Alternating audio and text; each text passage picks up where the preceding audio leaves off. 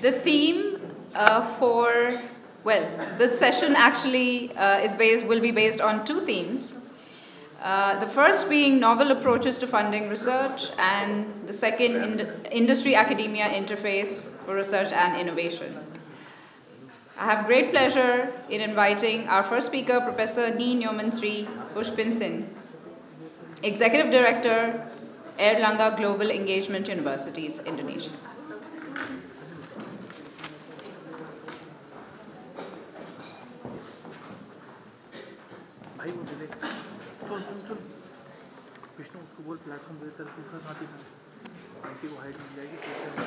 Thank you very much for this opportunity. Honorable guests, delegate, ladies and gentlemen. My name is Nyoman. Very good morning.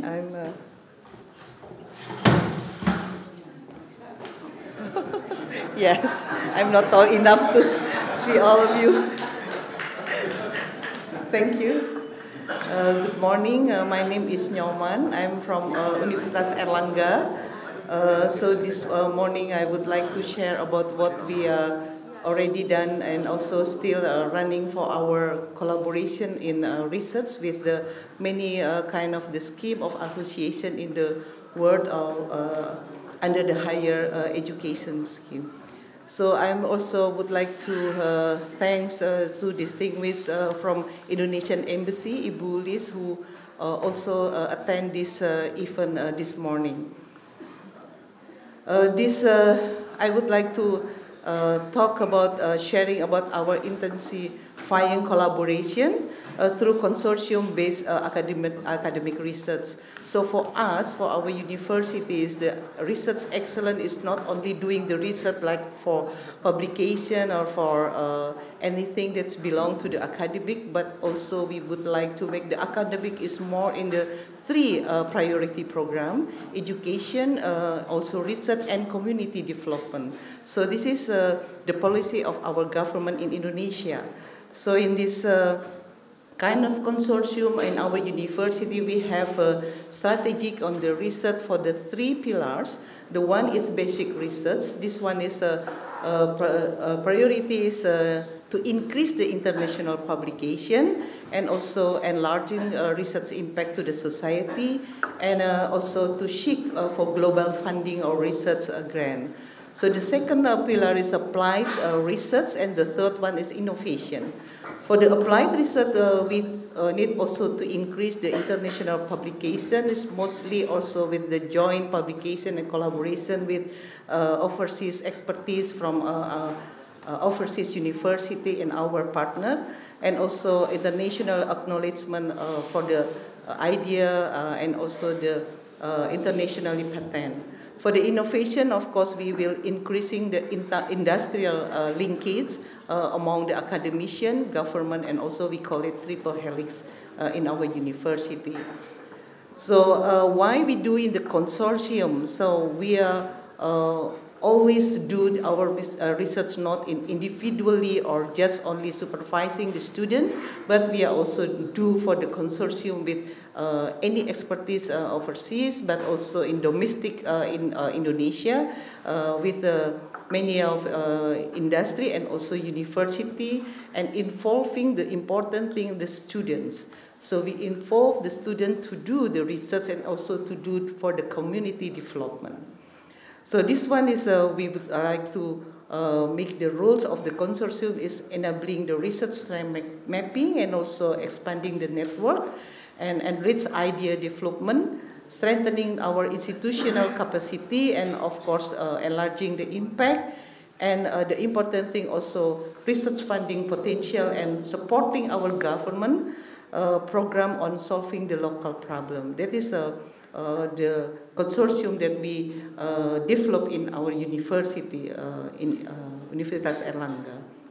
So Universitas Erlangga is a part of the East Java University in Indonesia. So we are public university, but we already autonomous university. So we have 11 autonomous university in Indonesia, and part of them is our university. So we hope that the impact of research strengthened through the consortium that we are now would like to share with all of delegation here in this room. Of course, this is will be to the government, to the university, to the community impact, and also developing the further research, and also link with the industry. So we would like to apply more, implement it in the industrial impact. So the government, of course, strengthening the policy, solving the local problems. So why we then link with the community development, community services, and also community outreach program for the student, for the researcher, for the lecturer, or also for the society. And then the university then can also make innovation. So what is the society need from us for the evidence research, or also for the research-based learning. So we also improve our research-based learning for the student, and also evidence-based learning. So then why then our university have supporting institution in our university actually for implementing our research and also community development. We have Institute for Research and Innovation. We have Institute for Community Services for Integrated Training and Development. We have also hospital, university teaching hospital, dental hospital. We have also animal hospital, and especially we are in tropical country. We have a research center of excellence in tropical disease institute research, and also infection disease hospital. So we have also center for the stem cell development, and also Institute for Business Development and Incubation. This is the link to the industry. And for this, one of the important thing that we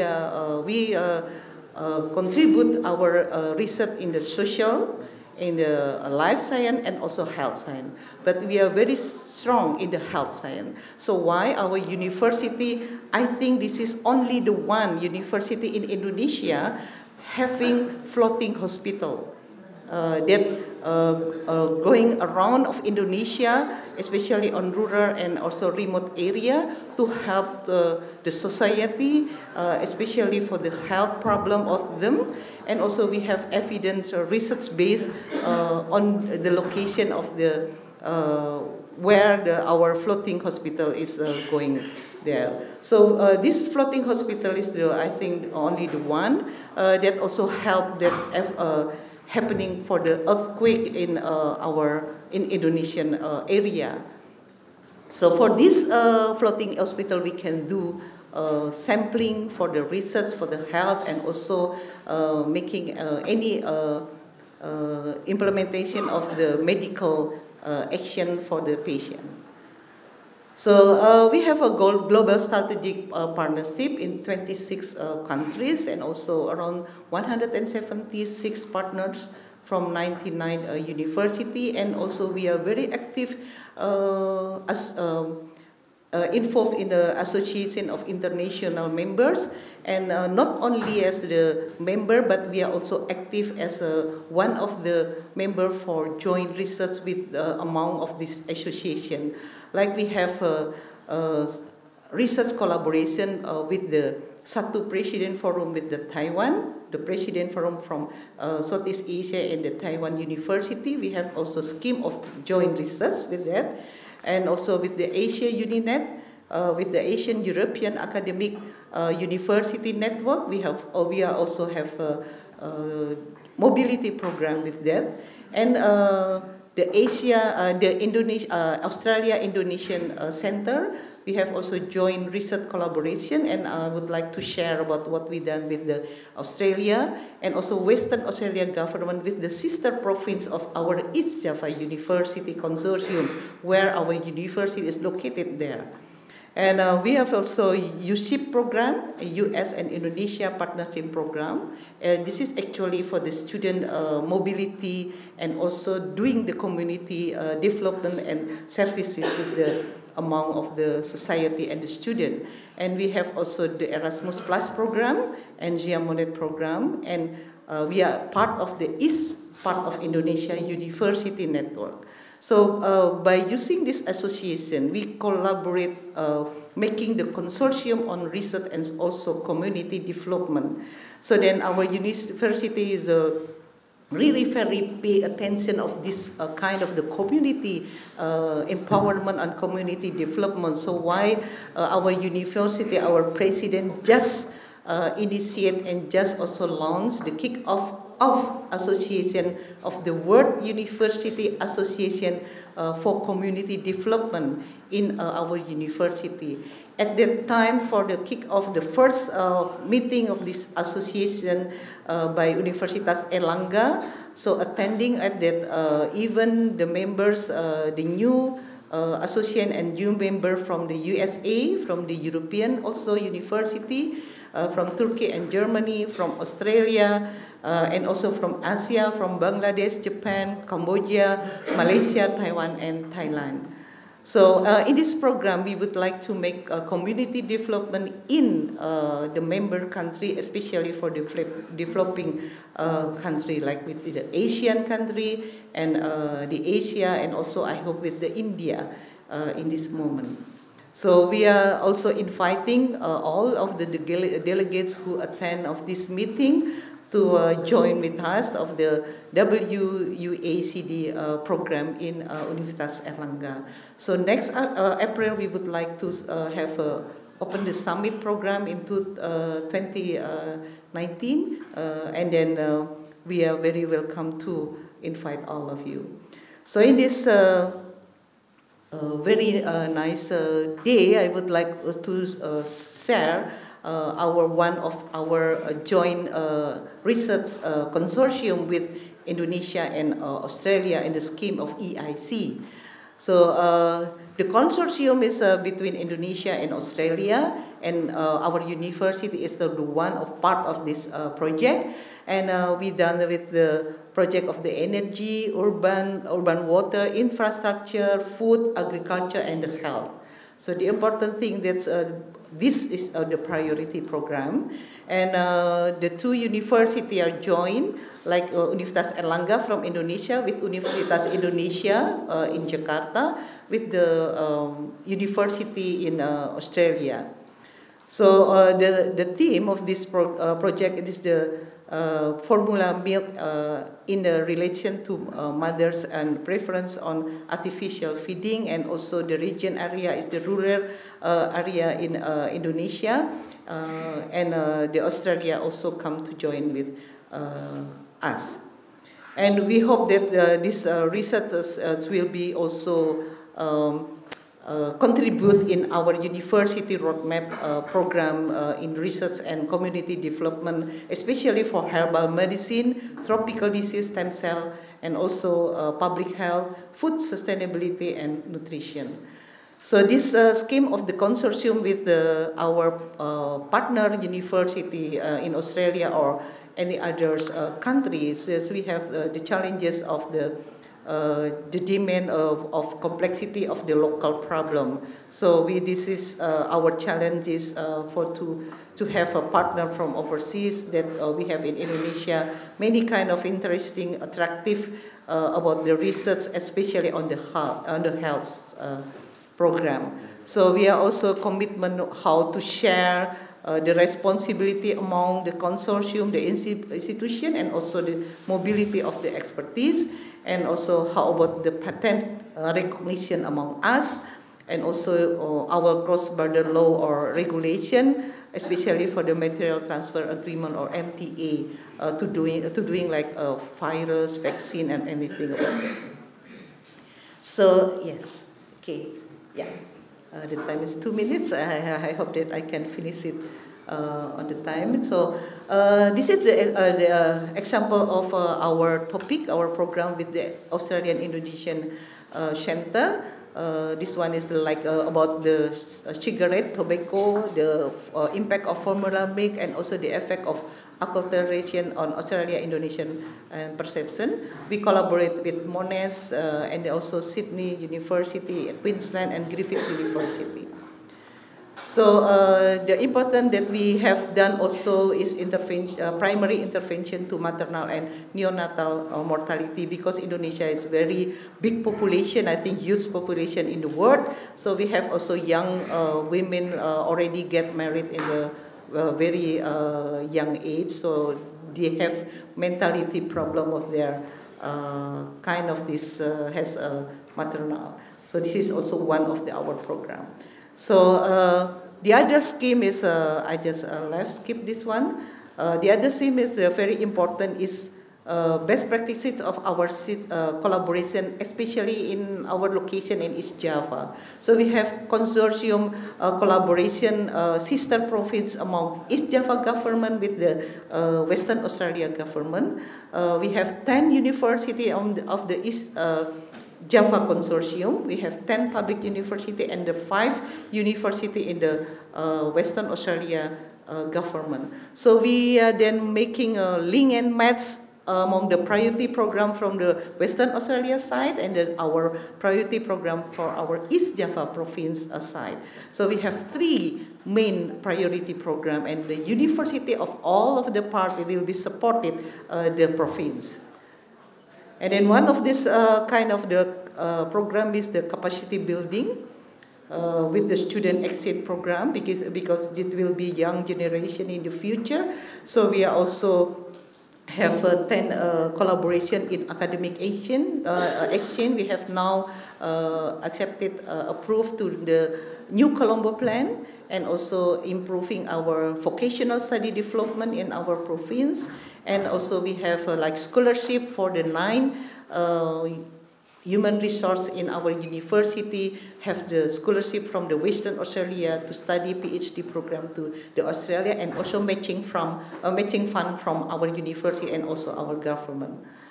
So this kind of our program in the slide, you can see, especially we develop the inclusive education in East Java. So the East Java government has already decreed that each district must have the center of inclusive education. This is also a consortium with Western Australia government.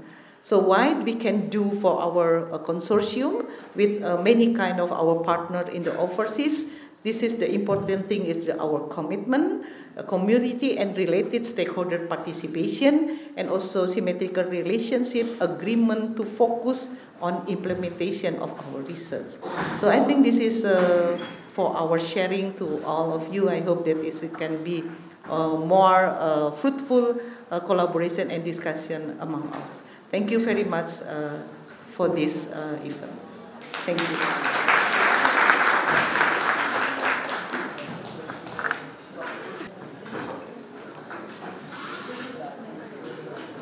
Thank you so much, Professor Nee, for sharing all the amazing work you're doing. May I now invite Dr. Jacqueline Milner, who is Associate Professor and Deputy Head of Partnerships and Connectivity at La Trobe University, Australia.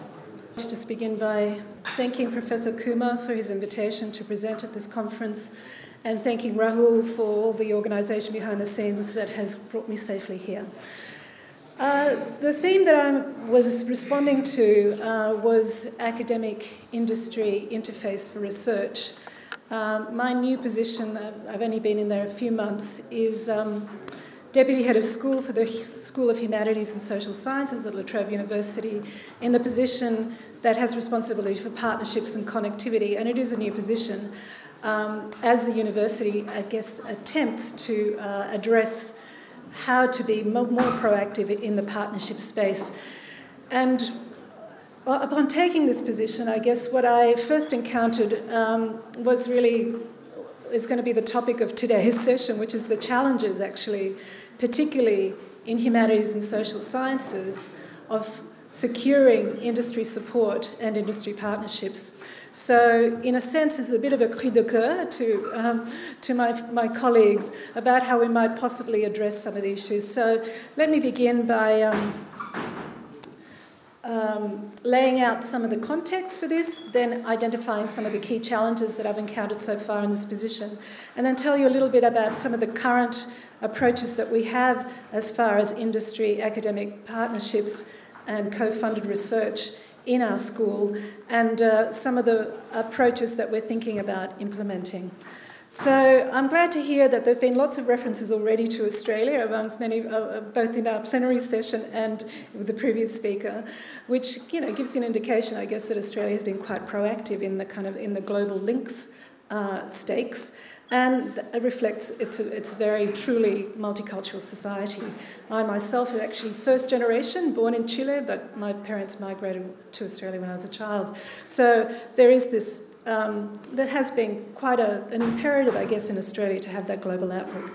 But as has already been mentioned, the context of the funding landscape, I guess, in Australia is particularly challenging at the moment, has grown increasingly challenging in the last decade or so, and particularly so for the humanities and social sciences. So I'd like to begin in contextualising my address today by looking very briefly at the research funding landscape in Australia, then telling you a little bit about the La Trobe University research strategy very recently announced, and some of the specialisations of our school, just to give you a bit of an idea of the kind of disciplines that we represent. So something that Laknath already mentioned around the shrinking federal government support, particularly through its formal research funding arm, which is the Australian Research Council. And this has affected both pure research and applied research. There's also been an increasing emphasis on scientific priorities, and Laknath mentioned this idea of the national research priorities, and successful government grants have increasingly gone to fund those scientific priorities identified in national priorities. There's been a tightening of national benefit as well for successful federal funding.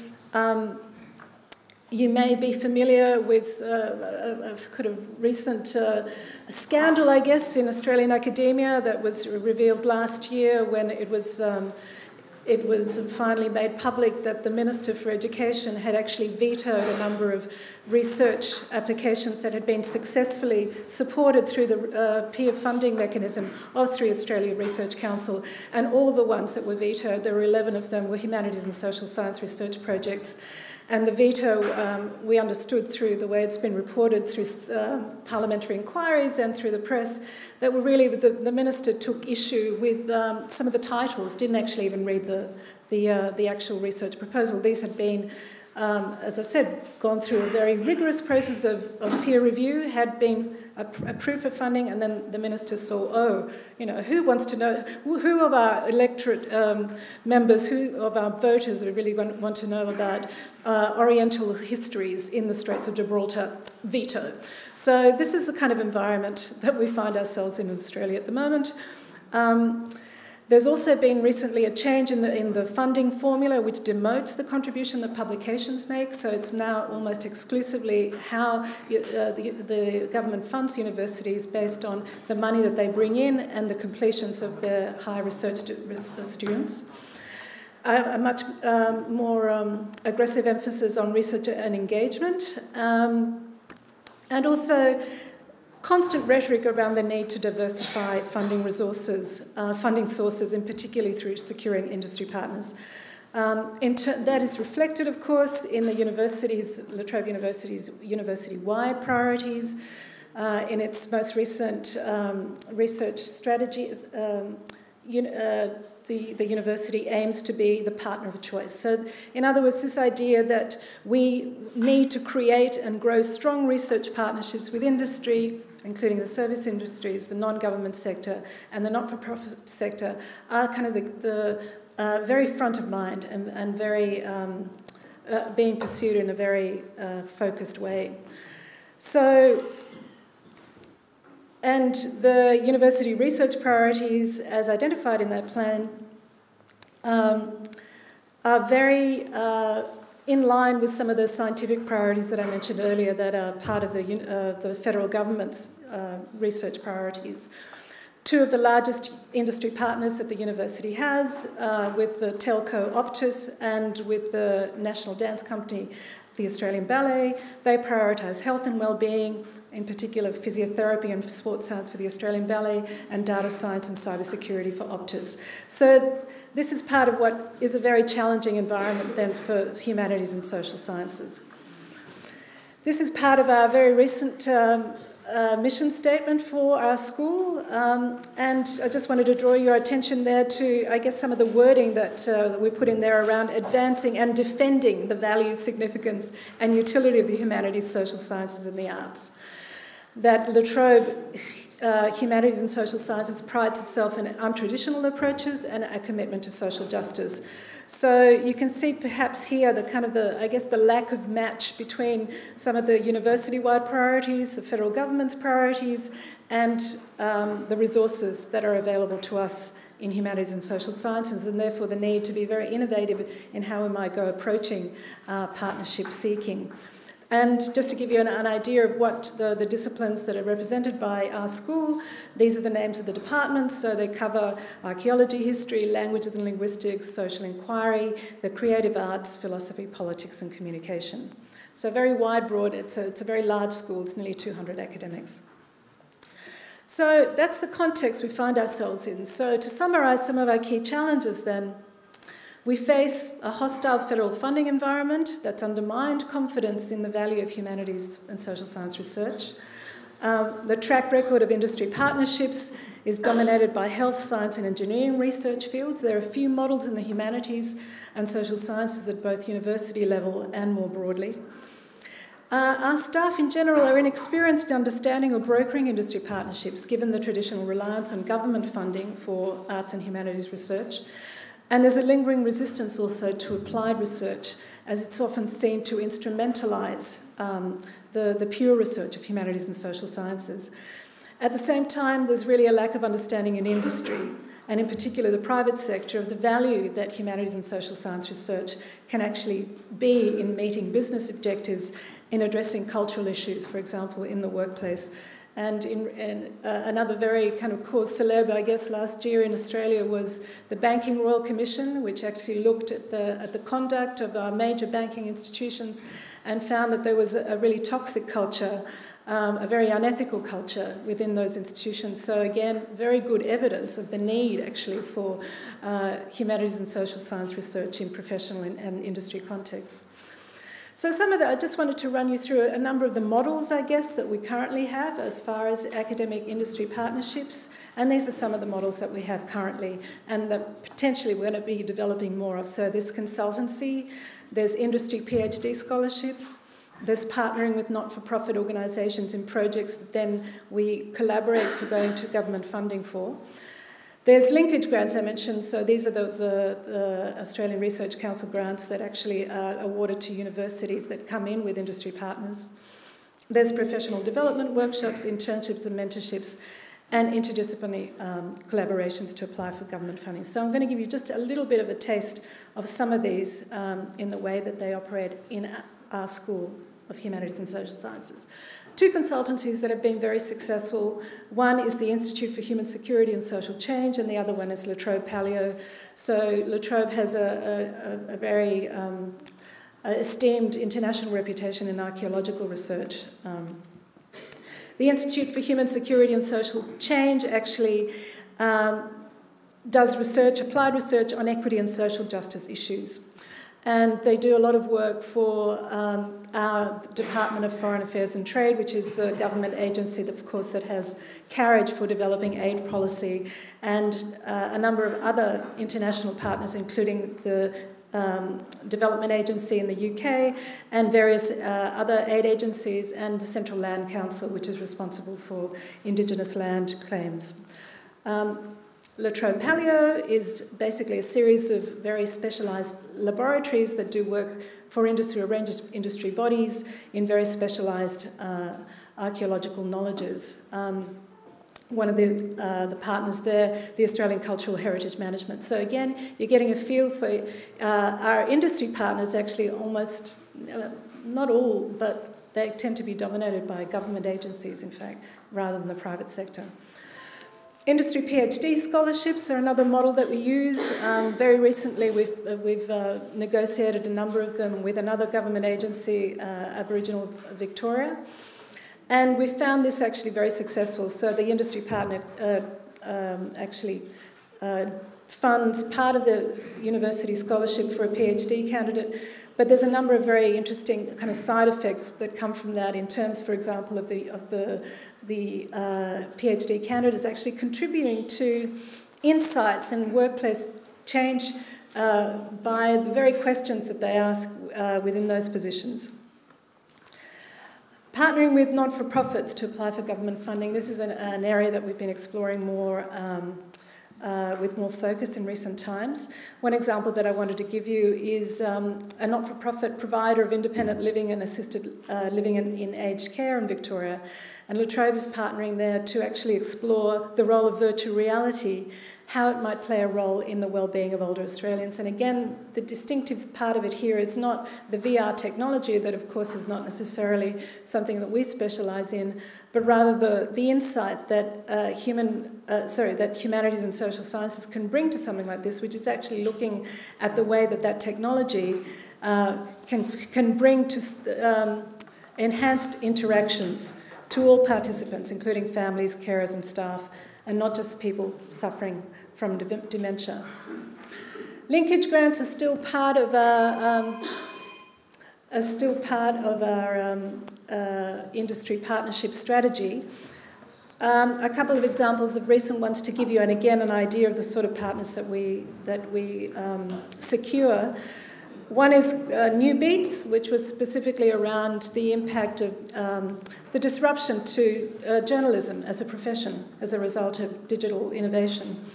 And there are partners including the national broadcaster, the union that represents journalists and the National Library, and more recently, Living with Environmental Change, Place, Memory and History, which explores through oral history and photography how Australians understand and experience environmental change. So again, particularly with the second one, you see the impulse, I guess, for humanities and social science research to skew its focus into national priorities, so environmental degradation and sustainability are national research priorities. So some conclusions. The realities we face. Where our school has successfully engaged industry partner, the organisation are predominantly government and not the private sector. So in a sense, you're not going to the government for formal Australian Research Council funding, but you're going through the government through another route. But nonetheless, you're not necessarily accessing additional funds. The sums, for the most part, are quite small by comparison as well, that we've been able to garner through those industry supports. And there's sometimes a perceived tension between research as defined in an academic context, which is the contribution of new knowledge to the field, and the type of research that consultancies were the ones that generate income, which tend to be more evaluative and not necessarily like the blue sky, pure research. And there is also pressure to enter research collaborations in fields which are prioritised in federal funding and university support, such as health and well-being and environmental science, which according to some humanities scholars compromises the integrity of their research. So there is definitely work to do there in changing that mindset and how those collaborations might actually take place. So the key challenges that I have surmised in my short time in this position: how do we change the culture amongst our staff to embed industry in their research? How do we change industry perspectives on the value of humanities, arts and social science research? How can we ensure the integrity of humanities and social science research in interdisciplinary partner-funded projects in science and engineering? Some of the things that we're continuing to investigate, but I'm hoping certainly that some of the conversations that I had at this conference with the experience that you may have had in your particular fields will give me some new ideas and thoughts to capitalise on. Industry scholarship partnerships is something that I think we are going to pursue more. We're also training our staff through workshops and partner identification, brokering and development. We're more pointedly promoting our existing successful partnerships to potential collaborators as models for future projects. We're brokering more industry placements for our students as a means of nurturing future partnership opportunities. And we've also formed an interdisciplinary working group tasked with exploring how humanities and social sciences can contribute to major industry-funded projects in health, science and engineering fields. But it is very much an open question and the challenges are very real. So, thank you. Many thanks, Professor Milner, for those very enlightening remarks. Our next presentation is by two speakers. Professor To Trung Tan, who is Head Research Management Department at the National Economics University, Vietnam, accompanied by Professor Wu Hung Phong, who is lecturer at the National Economics University, Vietnam. Okay, to set the time for the conference, so we together join the presentation. So first of all, I would like to say thank to the Jindal Global University and the organizer for inviting us to come here to present and share our views about industry-academy interface for research and innovation. So for our presentation, first I would like to say a little bit about our university and some problems in the collaboration between university and industry and firms. And then Professor Wu Hung Phong will present one case study in the Vietnam Commune to support our presentation.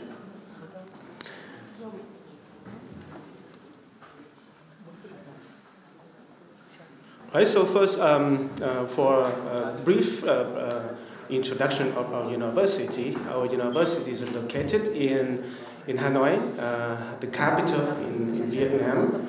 And this is one of the leading university in economics, management, and business. There are some statistics in our university. Universities have over 1,200 staff members, in which there are 150 professors and associate professors. And we have 219 PhDs, teachers and lecturers. And now we have 45,000 students in bachelor's, master's, and doctoral levels. And we have 19 faculties, assistant schools, institutes, and centers.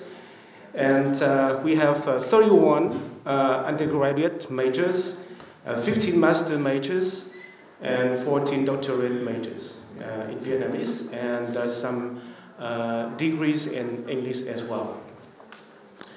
Also, we have hundreds of national levels and military level research projects.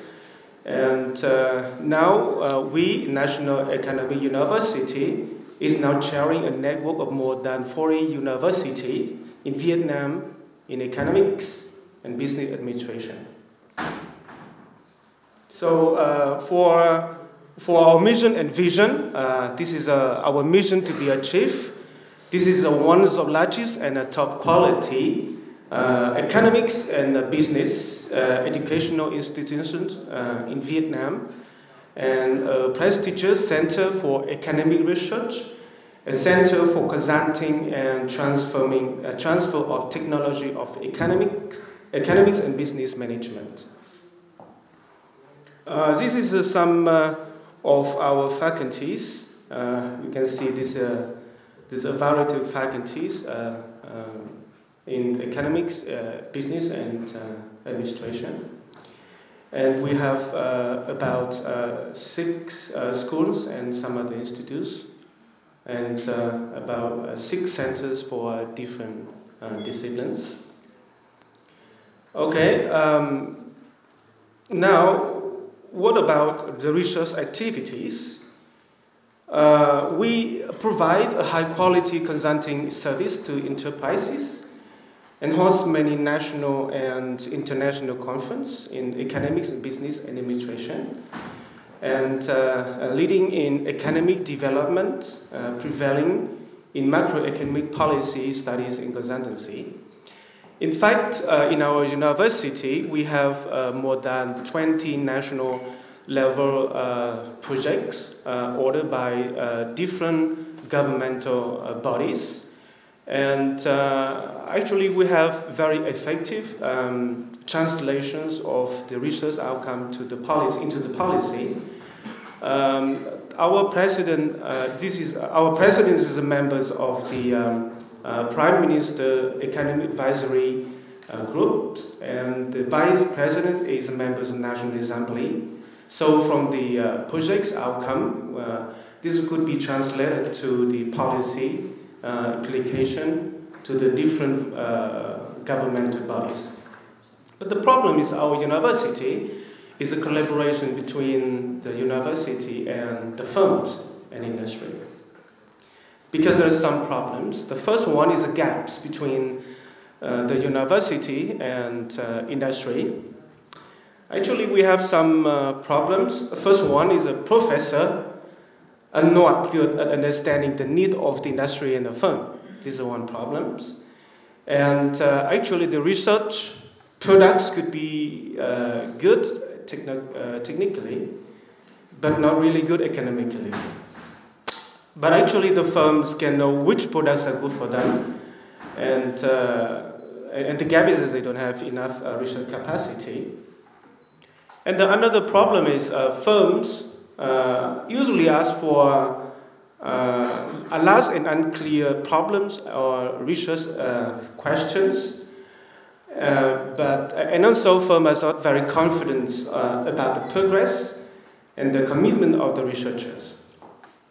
And also firms normally ask for short lasting research, detailed and realistic products. But in fact, the researcher in universities normally give priorities to publication, and then they can get difficulties in fulfilling the time and the contracts. And so the problem is the lack of mechanism. Actually, the universities are not very active in supporting the information and the fund for our researchers. In our university, normally the researchers assess the firms, assess industry for themselves. Next one is lack of mechanism to transform the products from the university to the firms. And the regulation, investments of the government are fragmented and not market leading. And for a market, this is a lack of market for research products. Some issues that I can raise.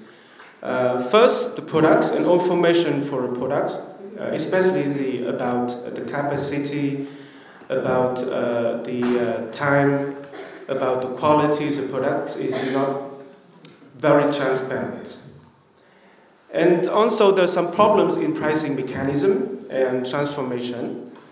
The price or the funds is mostly based on the agreement between the firms, and the university is not quite clear and transparent. And also the most difficulties in the market for research products is problems of copyright in Vietnam. And actually the lecturers are not very fully aware of the copyright, and also the law of copyright in our country is not, it is immature. So there are some solutions. First one, of course, improve the research capacity, and then there are more there should be more seminar, conferences, and dialogues between the university and the firms for better understanding the needs of industry and firms, and the university can choose the top priorities in research. And it should be an improvement in copyright, and the lecturers, universities should support firms in all process, from the research experiments, research outcome, until to the market. So this is the first part of our presentation, and now we move to the next one, the case of Vietnam Comin, presented by Professor Vũ Phương.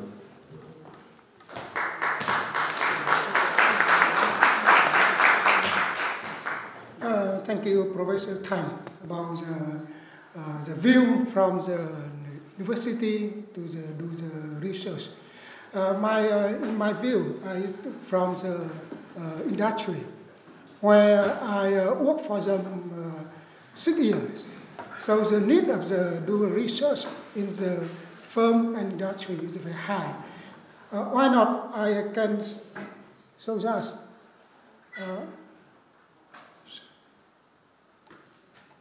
In the case study of Vinacomin,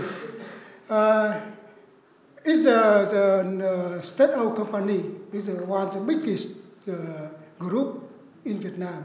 They focus in the mining industry. And you see, they have the 1,100 employees, but the turnover only is $5 billion.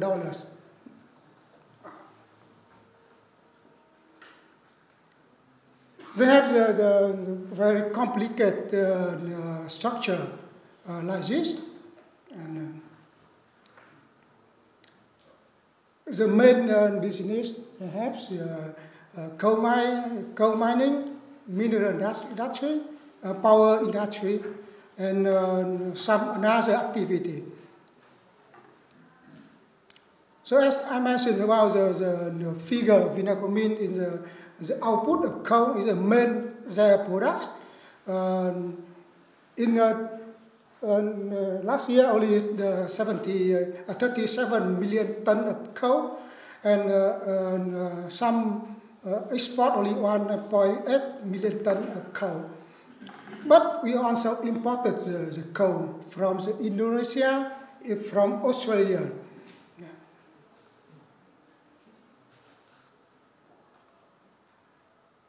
We have the underground mining and also open pit coal. We have some bauxite and aluminum industry is the center highland of Vietnam. It's a power plant. So as I have some difficult, that is lost the employee, like you see in the picture.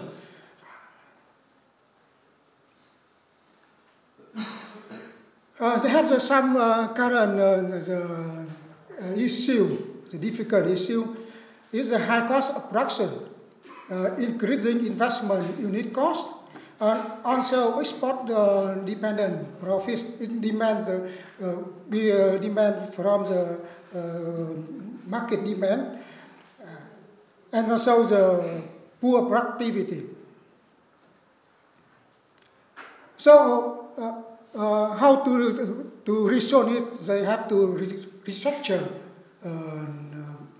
themselves, and also some solutions they have made this, but it's still difficult, especially in the industrial revolution 4.1 now. For they have the low quality skilled labor and lack of human resource of high quality. Also some problem with the outdated technology, and afraid of the dumping technology from the outside. And in Vietnam, we have the strategy for the coal industry in the industry 4.0. Here, Mr. Prime Minister Nguyễn Xuân Phúc, also the former student of our university, National Economic University. He has some degree to focus in the industrial 4.0. So as you see in the case of Vinacomin, they have some institution in his company, and also some university from outside, so they can resolve. They hope that they can resolve their problem. So now they have to focus in the industrial revolution, some AI, IoT, some clouding.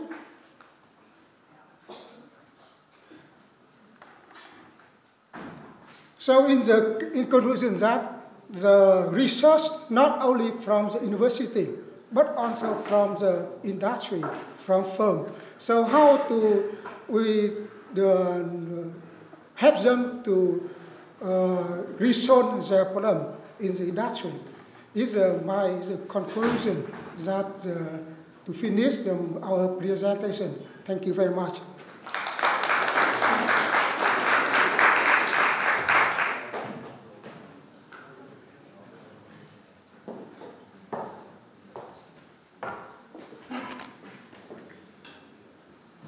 Thank you very much to our wonderful colleagues from National Economics University, Vietnam.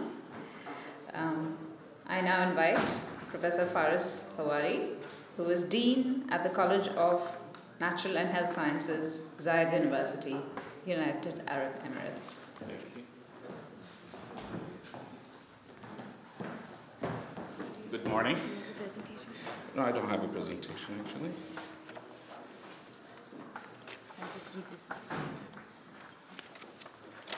First, I have a challenge of my own, which is how to decode my handwriting.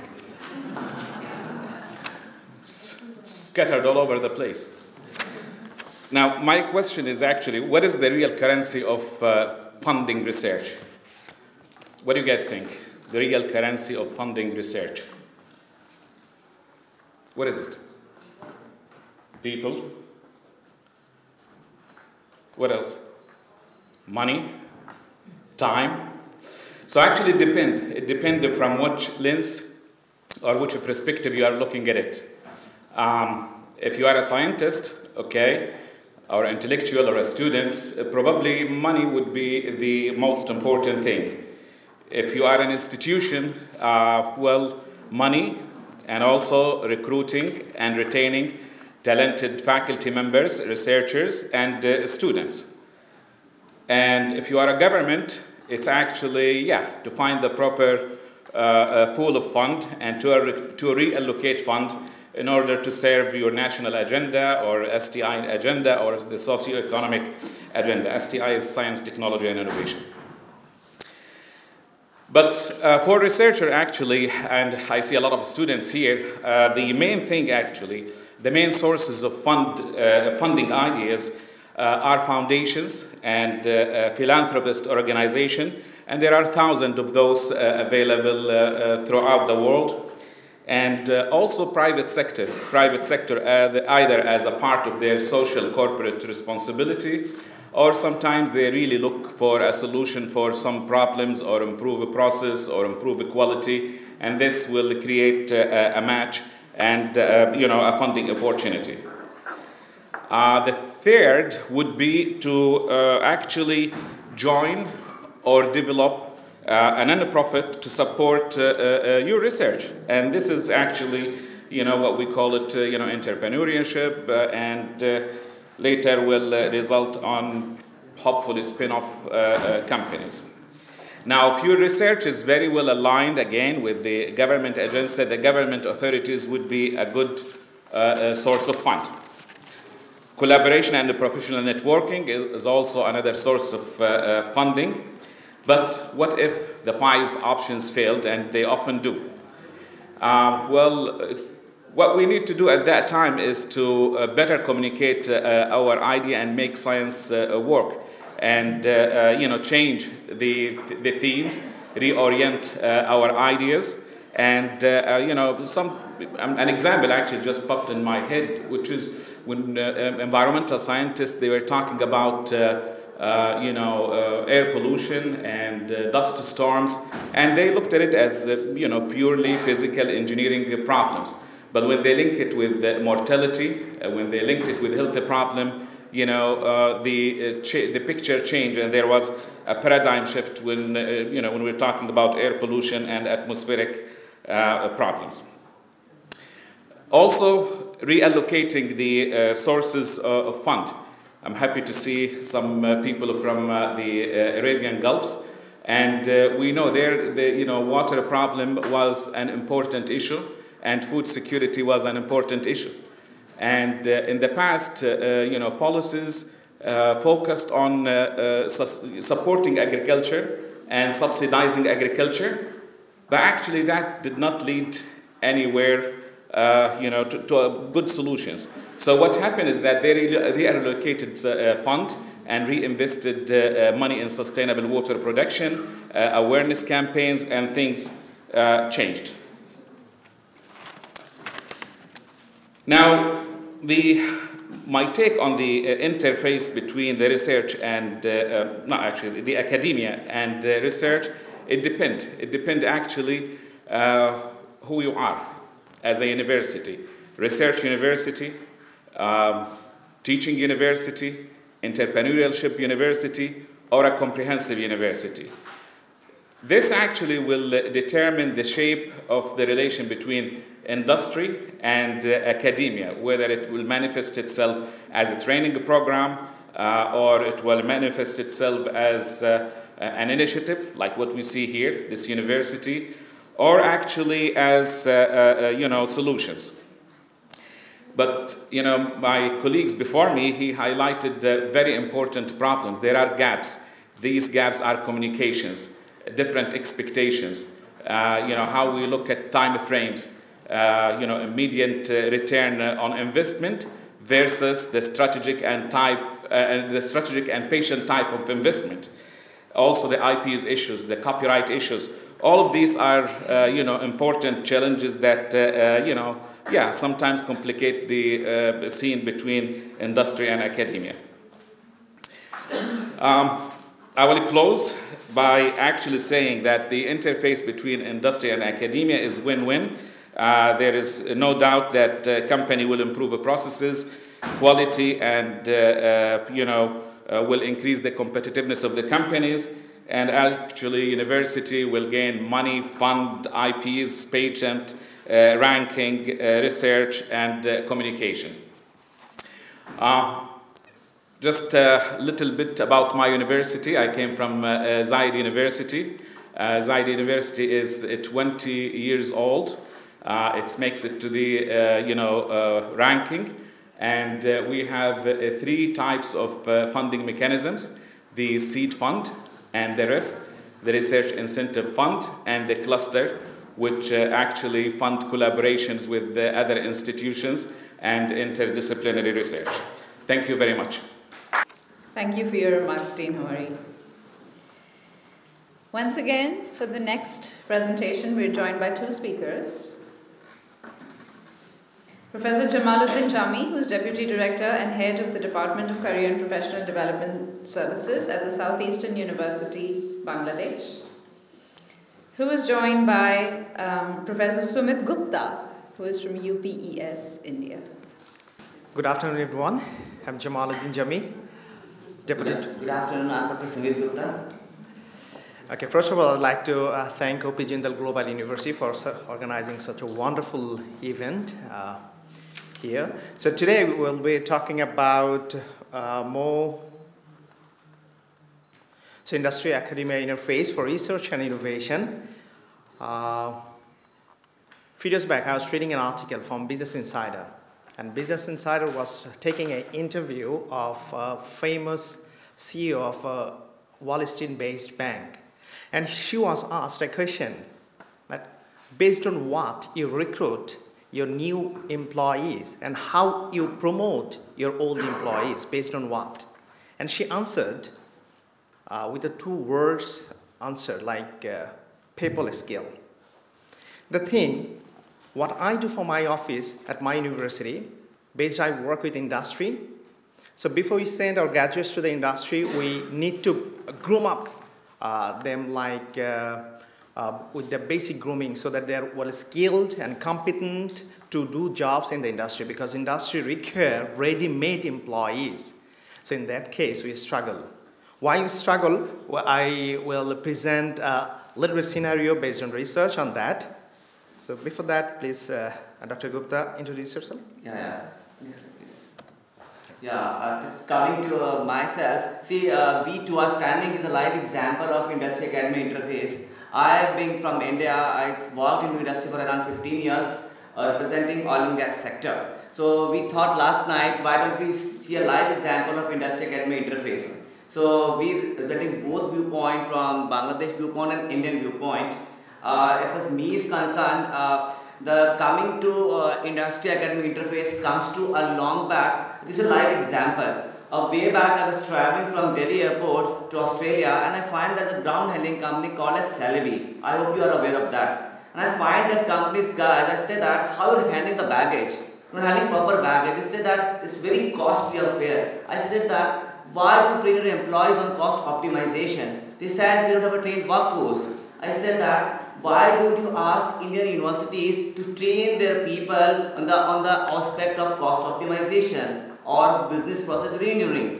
It means that somewhere gap is there. It means that unless and until we take requirement from industry and come to academia, structured courses, we can't move ahead. So that's the groundwork for me to thought for academia industry interface. Over to you. Okay, before I start my presentation, I'd like to talk about a little bit about my university. So Southeast University, it is situated in Dhaka, Bangladesh. We have 12,000 students, 25,000 plus alumni. So this is one of the largest private universities. So there are two types of universities in Bangladesh, public and private. Public university is led, run and financed by government. So all the administration, so they have autonomy in terms of taking decisions and other things, but everything run by government. And public university financed by, private university financed by some industrialists, you may say owners. But later on, government changed that total rule that, okay, university should not be a place for business. So university should run by a trust. So trust means university trustee, board of trustees. So now the owners of the universities, they cannot claim them, okay, they are the owners of the university, but rather they are the trustee members or board of trustee. So university is run, financed by people, the businessman, the owners, but Vice Chancellor, Pro-Vice Chancellor, Treasurer, and the systems is run by UGC and Ministry. So it's more like people, public-private university, not only private university. So, but we term it private university. We have three schools: Schools of Arts and Social Sciences, School of Business Administration, School of Engineering and Technology. So under three schools, we have 11 departments. So within this 11 department, we have 12,000 plus students. It's huge, but in Bangladesh, system or scenario a bit different. Like private universities are not allowed to offer PhD programs.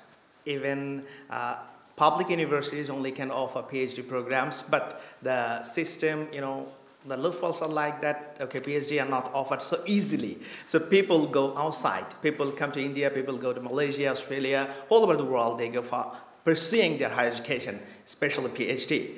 So in that case, the whole journey of private university started in Bangladesh in 1992, but Southeast University started its journey in 2002. So it's not so long, but it's not definitely, we celebrated 15 years, 3 years back. So that's all about Southeast University. Coming to University of Petroleum and Energy Studies, see, as the nomenclature says, we are catering into energy verticals. See, this is a university which thought primarily a long way back, why don't we work for our energy sector where we always discussing about energy will be in short. It means that we have to work for some renewable energy sources, talking for solar, hydro, nuclear, etc. That's with the vision the university has commenced, and now present strength of university is 15,000 on-campus students and 30,000 plus alumni base. If you talk about research and orientation, majority of research with us is industry aligned. Example, we have a 100 megawatt power project installed in campus, which is a live example how power generated. So in campus, 70% of energy came from solar itself for utilization. Since it's a green university, so we have a green award as a sense of using solar. Now, we have put so many projects installed, including robots, including Formula 1 cars, etc. We are presently working on water mill modernization. We are working on energy harvesters, mini and micro hydropower projects. We are working on shale gas reservoirs. We are working on cluster development for small scale industries and so on and so forth. And most important, we are a think tank for Prime Minister on the area of energy. So whatsoever Prime Minister thought to do in energy, they consult India and Japan. So they have made consortium of a think tank comprising of India, Japan, to talk about how energy can be saved, how energy can be utilized for India as an alternate source. As a result, university has not developed a technical kind of research center. Research is purely industry based. So we have a center called as robotic research. It means we develop reports, and right now we are working on robots which will help to clear solar photovoltaic cells. You see the solar cells, they are not cleaned. So we have to have a robot to clean that cells. Similarly, we have a center for nanotechnology. We have a center for alternate energy research. And what we have done, we have appointed industry fellows. It means that whenever industry expert who are fed up with my corporate life, let me come to academics. We said you are open for us. And with others, what they have done, we have heard about student internship.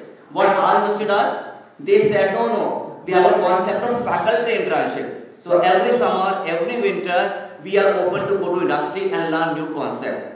Example, last year itself, I have gone to gas companies in the first gas. So I have learned how gas is actually being transmitted. So compressed gas system, liquid system, all are being learned by me. So as a resultant, we as a professor not are hardcore academicians. We are corporate trainers as well. So with this, we have a learning from industry, they learn from us. So that's why we have an alignment. See, that's why we have around 80 plus MOUs with industries to work on industry aligned courses. So curriculum is not developed by us. We give, these are the subjects. Every year we change curriculum. Every year by the industry requirement. They said no, this is an old concept, modify it. Do some kind of engineering, we do it. Otherwise, students, as sir has already said, they are not ready to fit in industry. So industry academia gap has to be minimized. That's why India is doing a lot of effort specifically into private universities. So, okay. As we are, we were sharing the room last night, so we were sharing something else here, because people from Bangladesh, especially from Petro Bangla, they come to his university for getting training. So what we have found something really shocking news a few days back. A news published in Delhi-based newspaper, and it says that Bangladesh became fourth source for remittance earning in 2017. So Bangladesh became fourth source for India remittance earning in 2017. I mean, our business is growing so fast, but we lack proper manpower to handle it. I have many friends who are from India, they're working in Bangladesh with top positions. Why this happened, and this is the news you can see, it's in a Bangladeshi newspaper. So it was really a huge debate in last years, in the beginning, and also all over the year, because we are hiring manpower, skilled manpower from other countries to run our business. What happens? But the scenario is totally different in Bangladesh. Like a study was conducted by British Council and World Bank, and it says that 47% Bangladeshi graduates are unemployed. In terms of getting jobs, 47%, I mean, in total in Bangladesh, we have 39 public universities and 105 private universities. So in a year, near 2 lakhs graduates are completing their graduations. And one university remains, that is we call national university, throughout the country. So it is producing 5 lakhs graduates each year. So in total, 7 lakhs graduates. And out of that, near 50% people are not getting jobs. What is the problem? But we are hiring people from India, we are hiring people from Sri Lanka, we are hiring people from Philippines. Lots of Chinese people are working there. They're leading industry, they're leading corporates. So where is the problem? So here, professors from one of our institutes, we call it IRD, Institute of Research and Development, and also ICAG, Institutional Quality Assurance Health, they did a research. They found a shocking news that, news is like I showed here. Yeah, this one. So mainly our syllabus is still backdated. It's not industry oriented. So we are making collaborations, we are working together with industry, but the main thing is missing, that is gap.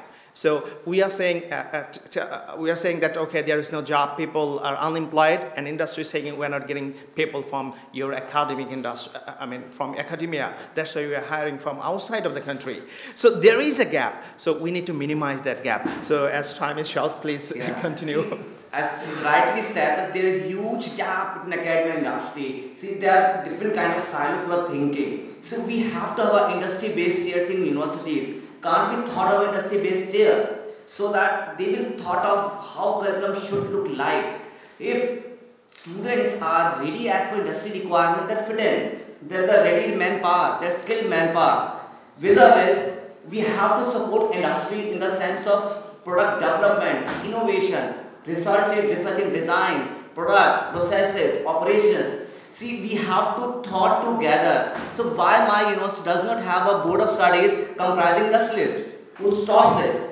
Once both of them think as a think tank, I hope the gap will be minimized. The high time has come, and both have to come a single platform, thought over and find a solution. Industry is not only for placement and internship.